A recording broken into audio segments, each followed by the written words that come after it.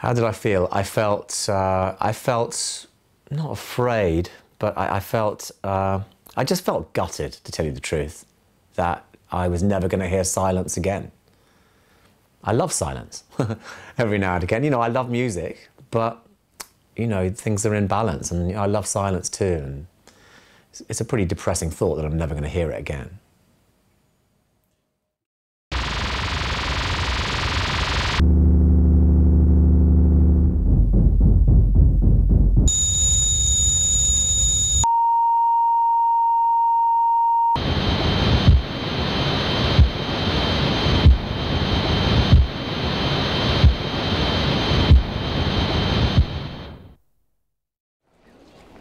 Tinnitus is a condition that affects 1 in 10 people in the UK alone.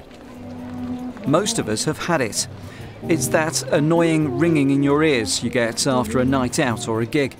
3 million have visited their GP about it, and many more don't even know what it is or how to manage it.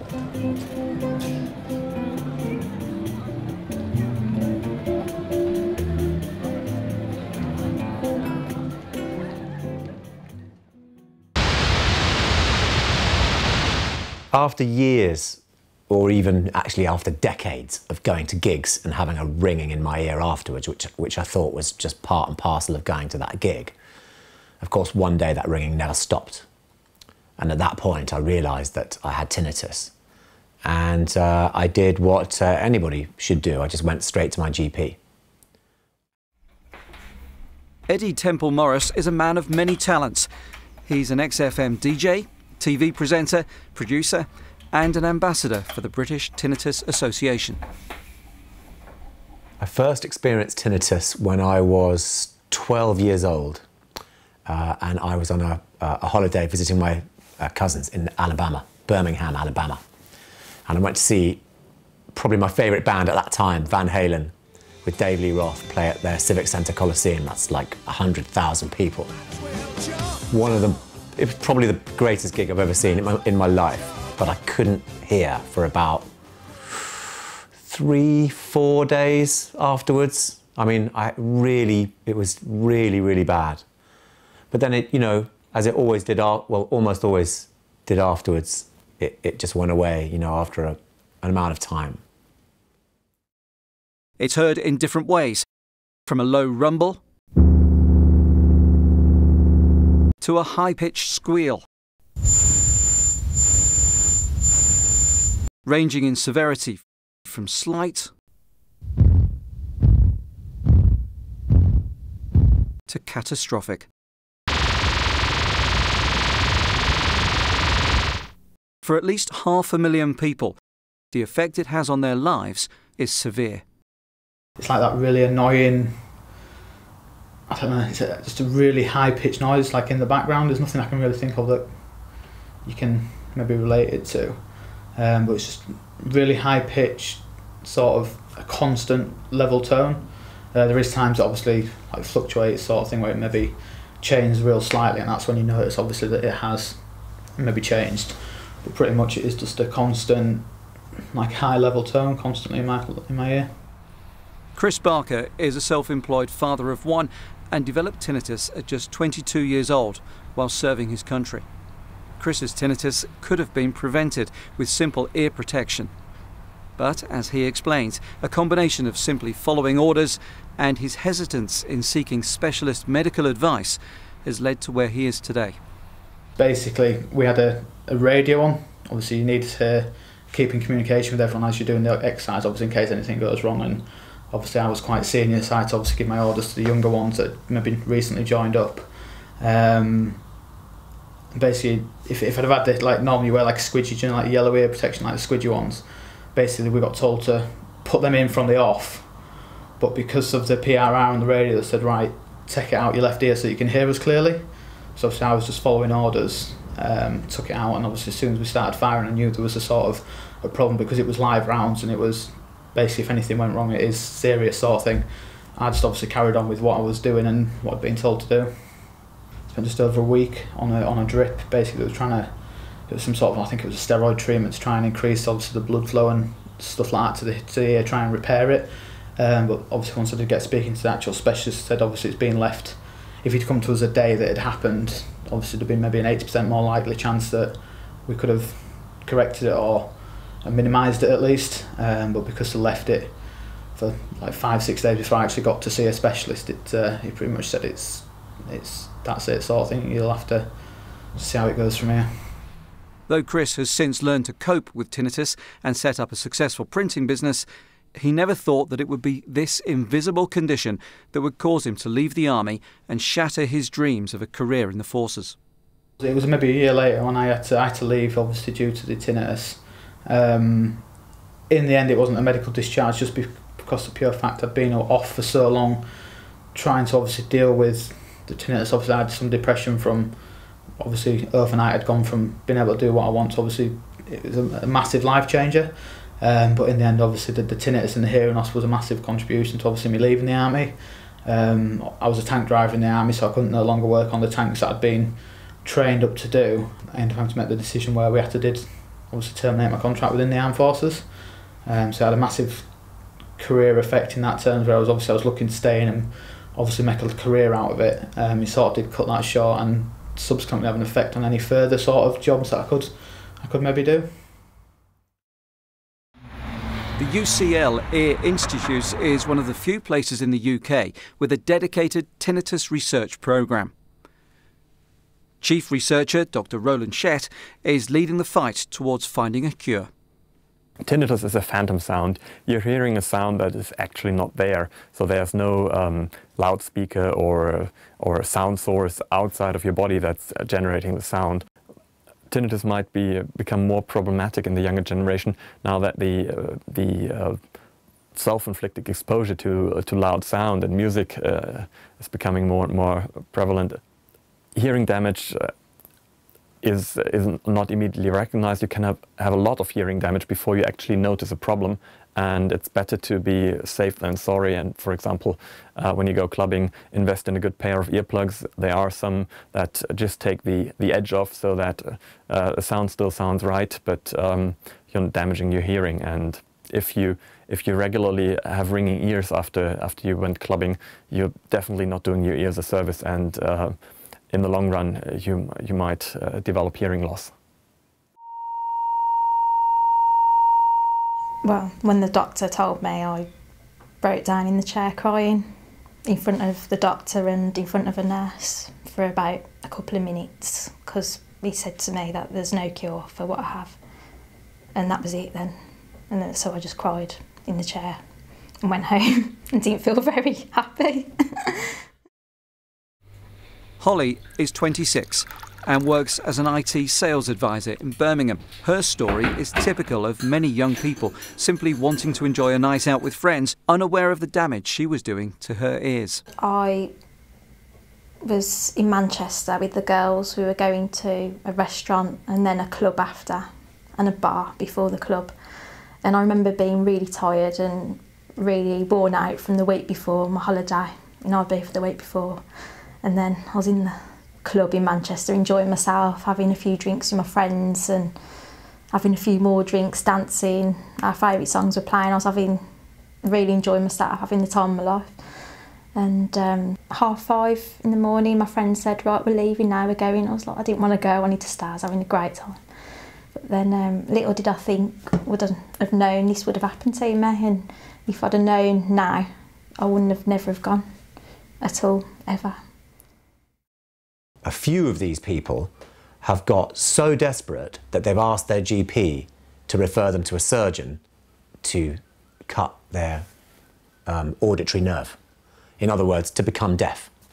And there have been cases that this has happened, and that the GP has been dumb enough to refer them to a surgeon, and that then that surgeon has been dumb enough to perform the operation. And that's two levels of you know, safety, two safety nets that both broke, you know, because at the GP level, any GP worth their salt should go, no, what are you talking about? Like, you want to become deaf, you mentalist, like, because in every case, they've become deaf with tinnitus. It's not an ear issue, it's a brain, it's a brain issue. So, you know, we've got brain damage, not earache, you know, or anything like that. Tinnitus is a serious issue, and just browsing through the posts on the British Tinnitus Association and Action on Hearing Loss web support forums significantly echoes this sentiment. Just turned 19 and had it for about 9 months now. It's getting worse and worse. My life is spiralling down to destruction. I feel so sorry for myself now. I am the youngest T sufferer ever, only 17. Had it for more than 2 months now. T is and will be ruining my whole life. I want to cry now. I've had it for 15 years. I originally got T after a loud concert, but for 15 years it was so mild that it didn't disturb me. Now the intensity of the sound has suddenly grown, and I'm falling into darkness with it. I am 40, had T 5 weeks, and the last 5 days have been hell. I'm slipping into a dark hole fast. My life is over. Robert McIndoe, a keen musician and rock fan, took his own life after he was left with tinnitus in 2011 after seeing the rock supergroup Them Crooked Vultures.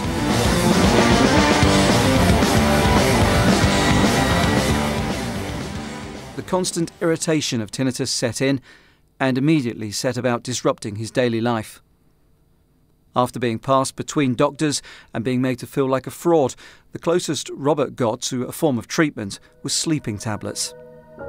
The maddening ringing continued, and he even considered getting his auditory nerve cut before he eventually took his own life.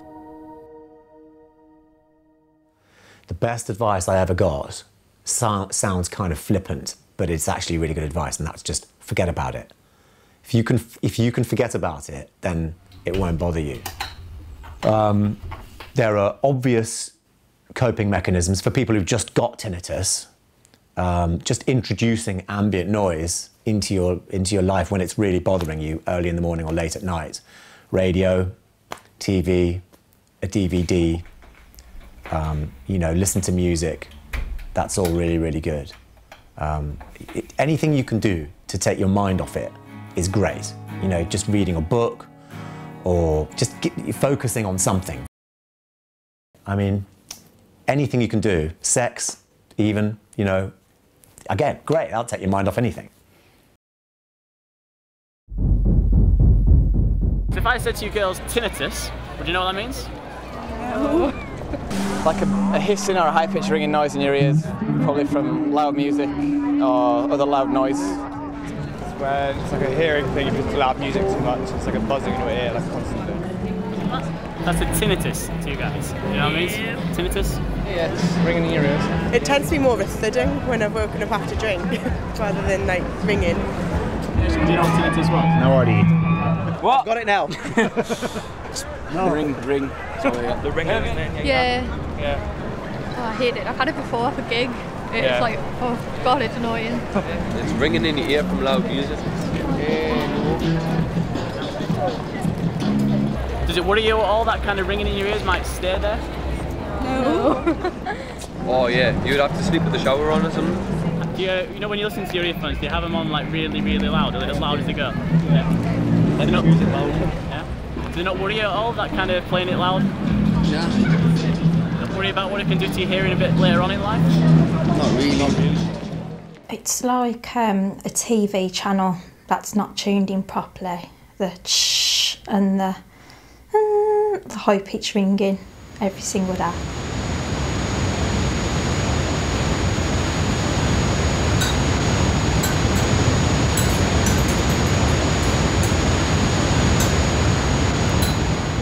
Like day and night.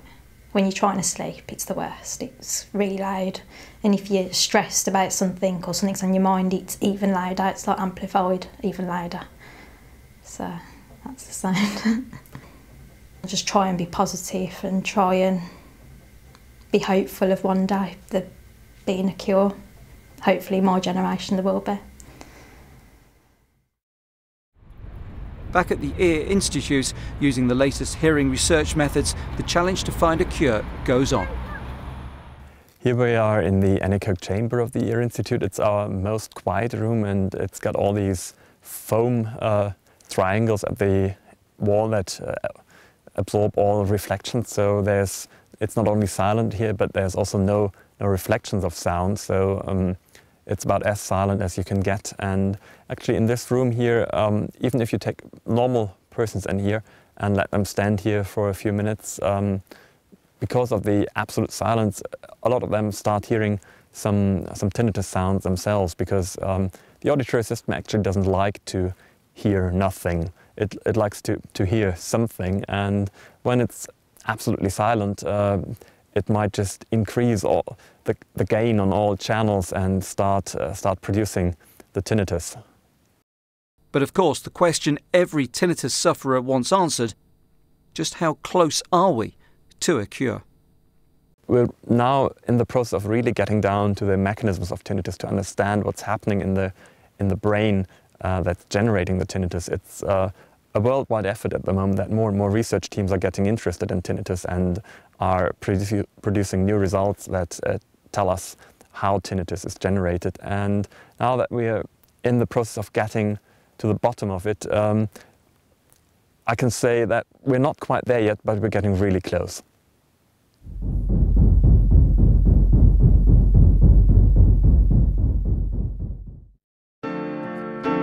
Come up to meet you, tell you I'm sorry. You don't know how lovely you are.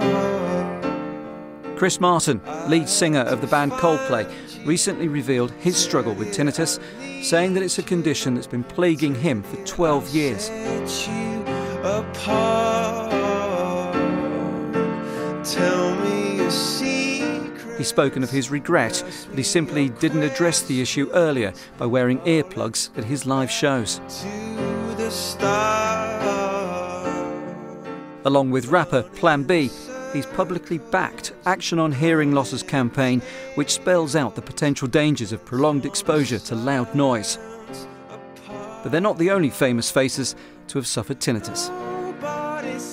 Why isn't more being done to educate people about the dangers of exposure to loud noise and irreparable damage it can cause to their ears and indeed their lives? Was tinnitus the real reason why Vincent van Gogh cut off his own ear? Surely we need more people like Chris Martin and Eddie to speak publicly about a condition that can have such a devastating impact on a life. I was always aware of it, but never to the point where I'd go out my way to avoid noise. Obviously once I did have the tinnitus, it was a completely different thing. I didn't really care at the time because I never thought an invisible danger like loud music would affect me. I fear for kids and for you know, everyone today, because 1 in 10 people in this country have tinnitus, and yet the government have never spent a penny to let anybody know. There's the only awareness that happens is through the BTA, through me, through people just talking about it on Twitter. You know, in the build-up to bonfire night, government spend millions letting us all know what we already know, that it's a bit dangerous lighting a firework. You know, yeah, we've got that now. If 1 in 10 people burnt themselves on a firework, the queue for A&E on the 6th of November, on the night of the 5th of November, each one would stretch to the queue of the next hospital in the next county. Yet, government just haven't woken up and done anything, so nobody's aware. I feel like my life kind of has been put on hold from that weekend in Manchester, because I always look back and think, what if I didn't go? And I can remember it clearly, like it was yesterday. I can remember what I was wearing, because it's such a important date in my mind. It's from when my life changed, really. Every day I go on the tube and I can hear somebody's MP3 player or their iPhone or whatever it is, and I can hear them from 20 paces away. I can hear it clearly, so it must be just ravaging their synapses, ravaging their inner ear. And you know, these people are going to end up with brain damage. So until the government really step up to the plate and actually do something, it's not a big deal, you know, it's just let people, or how about a public information film? I mean, you know, how much is it going to cost to make one goddamn little film to show on telly when they do it about all these hundreds of other different things, none of which have as much of an impact as, well, most of which don't have as much of an impact on people as tinnitus. So, you know, let's have some awareness.